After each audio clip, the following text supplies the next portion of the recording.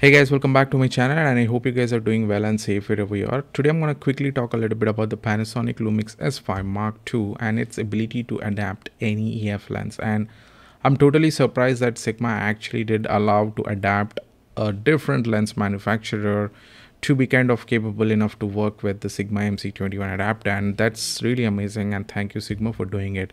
Now in this video I'm using the Tokina 16-28 Opera FX 2.8 f2.8 lens, which actually is an EF version. So EF2 L mount is what I'm using, the Sigma MC21 adapter.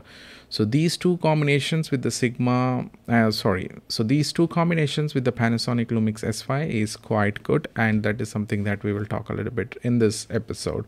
Now first and foremost thing, if in case you're not into an adapted lens and you don't want to get into that system where you kind of have some of the other issues, then probably just skip this video and continue watching some other stuff. But if in case you're planning to use this camera with an EF lens such as Tokina, then definitely consider watching this video. Now first and foremost thing, why you should consider buying this ecosystem is basically this lens is pretty much cheap. You can get it for $399 US, brand new, if in case you're looking at a right place at a right time.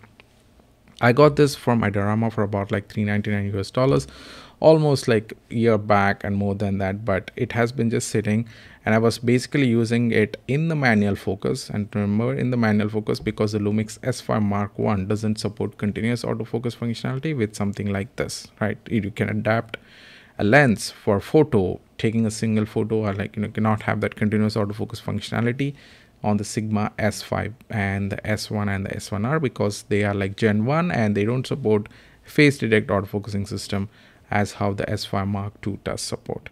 Now here I'm actually able to kind of get that continuous autofocus functionality, but it works pretty well. In video mode it just kind of nails it pretty much every time. But there's one caveat about this combination.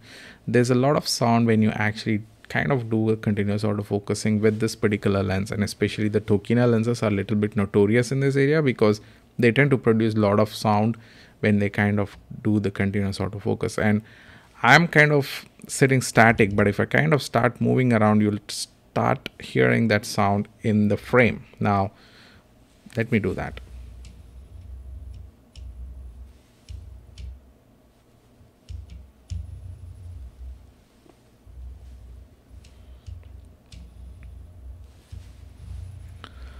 Of course it is a little bit slow. It's because this lens is not purely designed for something like this, like which has pretty much good autofocusing system and face detect AF system.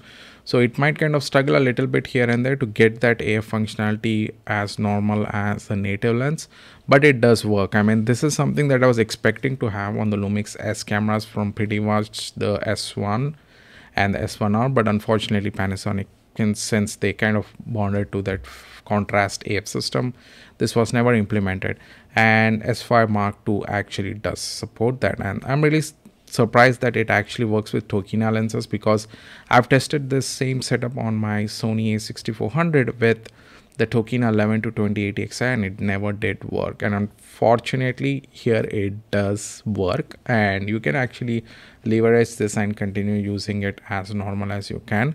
Probably the same sound would be also in the Sigma 18-35 as well, but not as loud as this. But definitely there's some sound on the 18-35 as well, as you guys know, if you want to use it or not. But see this AF functionality, this is now being recorded almost at the 28mm. That means it's pretty much zoomed in, so I can just zoom out as well and kind of, this is now somewhere 21mm. So 21mm f2.8 is pretty much decent in my opinion for something like this. For 399 bucks, I don't expect that you'll get anything as good as this. Now when it comes to the continuous autofocus, you can see that it actually keeps hold of it, but when you kind of move the object here and there, you can see that the motor is trying to do the AF functionality and kind of makes that sound. But again, as I said, you can always get rid of it if you don't want to use it, right? You can always put some music and kind of cut down that unnecessary sound.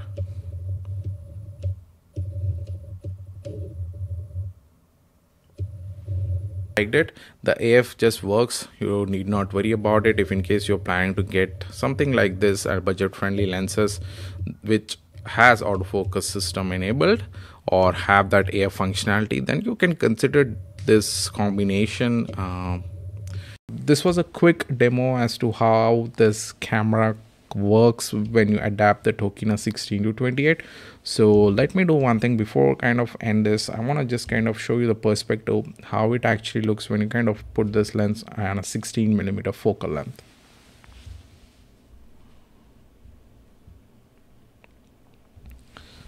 So this is the 16mm focal length and it looks pretty wide, right? I mean, this is what this focal lengths are kind of suitable for. And if in case you're getting into some landscape or astrophotography with this lens, then probably it's a really good combination. And one thing is that you can still come up close and kind of just be in focus. And this is something that I'm really surprised that this lens is capable enough of doing it. And if I can just go back, it kind of comes back to me pretty much normally.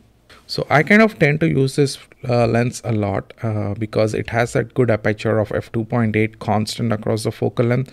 So it gives me a pretty good perspective of just kind of zooming out and zooming in with the same aperture of f2.8 and also maintaining that ISO somewhere nearby.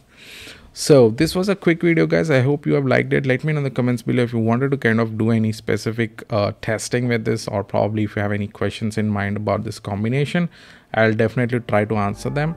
Now again, this is the Lumix S5 Mark II, which is kind of recording in the 4K MP4 mode, 24 frames per second at f2.8. Shutter speed is 24 and ISO is 1250. I'll catch up with you guys again. Take care. Bye bye.